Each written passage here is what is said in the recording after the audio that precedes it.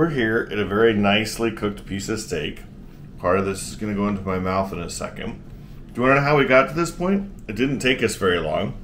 This is the first in a series of shows where Father Scott and from Helotes and I, Father Pat from St. Pius, are going to, excuse me, talk to you about some of the things we do to cook. As you can tell, I like to eat, and with that I decided I want to make things the way I like it, so I like to cook too. So we'll be sharing you some of our secrets, some of the recipes people seem to like that we make, and maybe some of our shortcuts, and you can look forward to all sorts of different recipes. So on my YouTube channel, there's already a bunch of recipes if you want to look and get maybe a forefront of what's coming, but this will be a little bit different with Scott and I doing it together. Scott's voice was out today, so we just decided to not wait another month and just give you an idea of how to do a really good steak.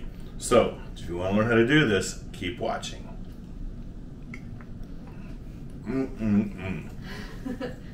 So some people think you have to spend a lot of money on a steak. Earlier, a trip to Sam's was made in Maker's Mark Angus beef on sale for $25. I do this a lot. People put it together next to a prime ribeye, and people can't tell the difference. So we're not going to cook all of these. These will get saved. We're going to take one out. Put these up here. And the first thing I do is I just ran right away from the camera, is I rinse it in cold water. And get anything that may have been on there. Some people say, no, you want that. Some people say you don't.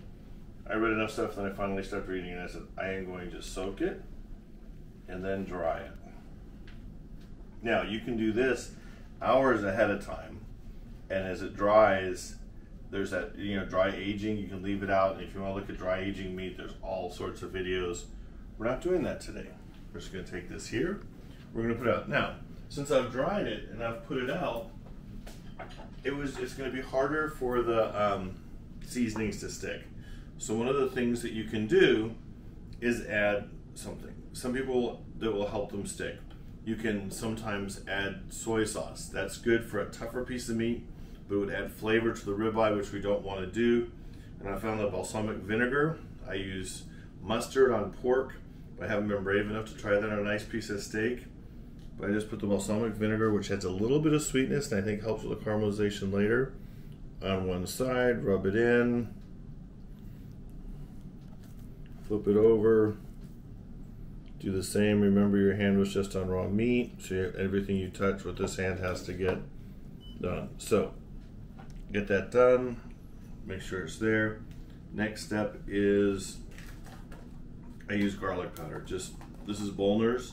Great supporters of Catholic television, and I'm sure Today's Catholic. I use Bollner's. I do a thin sprinkling of just the garlic powder. And I let that soak in a little bit. I use a little bit of Lawry seasoning salt, just a little. My family grew up all over the place. One of the places we went as kids was Lawry's Steakhouse, and this was all they put on their steaks. But the way I do them, it needs a little bit more.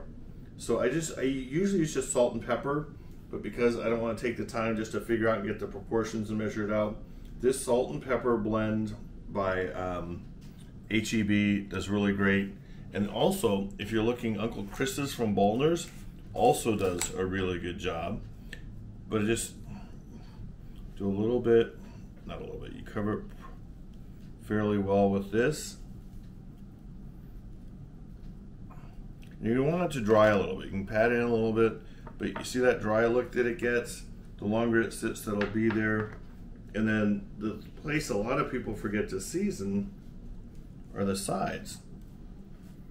You don't have to get all of it, but it sure helps if you get a little bit of it to help get the seasoning flavor in. And again, this is just salt, pepper with a little bit more garlic, and that helps. If you have especially if you have if you're in a hurry, or if I'm going on a trip and I don't want to bring all these three things, I will bring Uncle Chris's from Bollner's, which is also a great option for this. And then let that sit. Let that sit for anywhere from 30 minutes. So I've let it sit for hours. I've prepared it, and I'll be doing that this weekend. I'll prepare my for some volunteers, I'll prepare the steaks beforehand. Then I will let them rest during Mass so they'll get as close to room temperature as possible. I don't work for the FDA and all those people that say they have to stay at that temperature. That's not me. What I do, and I've yet to kill anybody, nobody's even really gotten sick, but as I let them sit and as close to room temperature as possible. No way. You saw me wash my hands in the beginning. Well, actually you didn't, but we'll wipe that back off and then we'll wash our hands again. This cutting board you'll not see again because I won't take the time to wash it well enough in between, but especially if you're doing a chicken, it's really good to do a plastic cutting board to start with and then go to a nicer wood one for cutting later. So we're gonna let this sit. Next I'll see you at the grill. We'll get the grill all lit up, and then when that's all done, about 8 minutes later, we'll have some steak. Be right back. It is time to take the meat. You see it dried out a little bit, looks a little bit drier. See there, you can see it dried more. We're gonna take this right out to the grill. There, so I want to get that nice sear on it. And today happens to be one of those days we had over 100 degrees. So this was really a dedication for us to get this done. You hear that sear, we will leave it there and going. And oh, I didn't show. When we got out here, it was up to 700 degrees up there. And you watch it will come up to there. You should check your watch when you come out here. It's 5 minutes till. If we don't get smoke in the next 4 minutes, probably 2 minutes, we'll have to open it. We'll rotate it to get the cross grid on it. And with any luck, there's enough fat in here that will get hot enough that it'll start flaming a little bit to really help us sear the outside. But that means being patient, leaving the top down, getting the grill really warm beforehand. It's already back up to 600, and that'll give us a pretty darn good steak with something at sale at Sam's. Alright, the smoke that is starting to come out is a good sign. It tells us that it's probably going to be a little flamey, which it is. So we'll take it, try not to get any seasoning off it, flip it over, and look at how nicely that's seared. Those would make nice marks, and we'll turn it the other way next time. And that was almost let it go for the whole 4 minutes. So we'll let it go. Is it 5 till we go to about 2 minutes after? We'll see the smoke is still going a little bit. That'll die down, and then it'll come back up. We'll go. I had a friend who told me once, well, I can always tell by feel. I get them perfect every time. And we're sitting at the table, and they're blood red, and it's like really had to chew a lot. And he said, I probably undercooked them. I said, yes, which is why I spend too much money on thermometers. You need a good instant read thermometer that will tell you where your steak is so you don't overcook it. A really high quality steak, if you overcook, isn't as big of a difference, like Wagyu or something like that. I'm not paying for that. But a steak like this, if you have to get it to the right temperature and it's over, you're going to want to take it off at about 118 to 122 and cover it for 5 minutes. So if you're nervous, now that you have this sear going the second time, just get your instant read thermometer, stick it in. You see this, the inside is still only at 71 degrees. So it's hotter outside than it is inside the steak. So we have plenty of time. Hopefully that some more, next time it will start burning, we'll flip it again and it will go up quickly. You just can't take all that time to get from there to there. It starts the heating process, but once it hits about 90, 95 degrees, it can jump those next 30 degrees in no time at all. And it will climb 5 degrees while we let it sit under foil. So we've let it sit for a little bit more. We don't have anything burning yet, so we're going to turn it like that. Check that side, it's doing well. Turn it like that, and just because I'm paranoid, we're going to stick it again. It's at 106.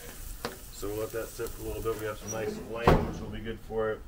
Don't be afraid of burning your steaks. We have a good ribeye for that purpose. The fat burns nicely. It will not taste like burned. So I'm just going to flip it like this. So I'm actually just flipping this so I can get it closer to the edge to check the temperature because it's hot in there.